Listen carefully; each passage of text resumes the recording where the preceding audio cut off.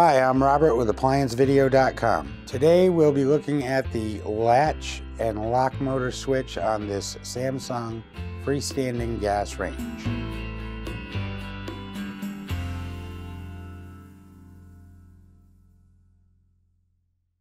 Stop. Before you begin any repair, unplug the appliance from the wall outlet. It is also recommended that you check for proper voltage. Remember to also turn off the gas. Common symptom of a bad door lock assembly would be either it will not lock and self-clean or it will not unlock after self-clean.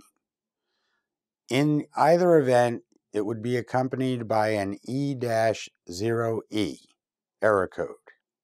This says that after 1 minute, the position has not changed on the motor. To access this component, you must first remove the top.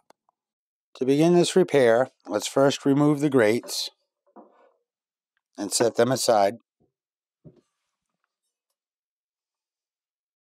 Click on the link below to view this repair video. ApplianceVideo.com guides you step by step, giving you the confidence to avoid recalls and callbacks, also saving time on repairs.